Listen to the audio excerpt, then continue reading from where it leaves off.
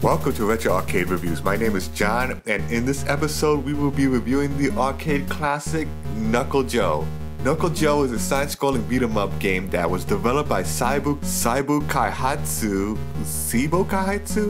in 1985 and licensed to Taito for US distribution.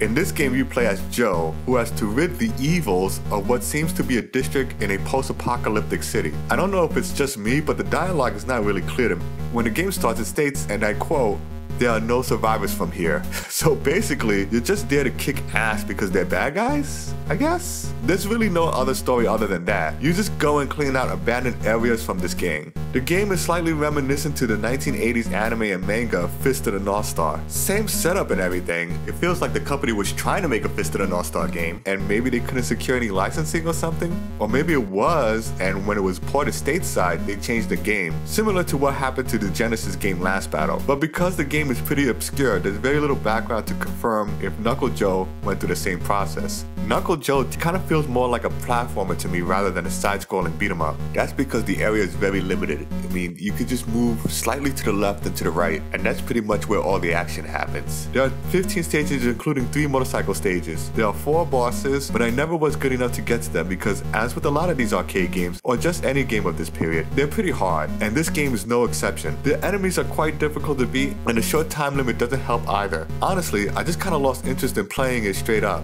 You might just want to use invincibility mode to just fully explore the game, but I don't really recommend it because you're not really missing much. There was only one other port of this game that I know of when I was researching this game, and it's for the Korean MSX, and I've read that it's a pretty bad port. It's so bad that they just ripped off the box art from the NES game Dr. Chaos. Man, they're not even trying at this point, you know? So if you're looking to relive the good old days of gaming history and looking for a good side-scrolling beat-em-up, play some Final Fight and let me know what you think.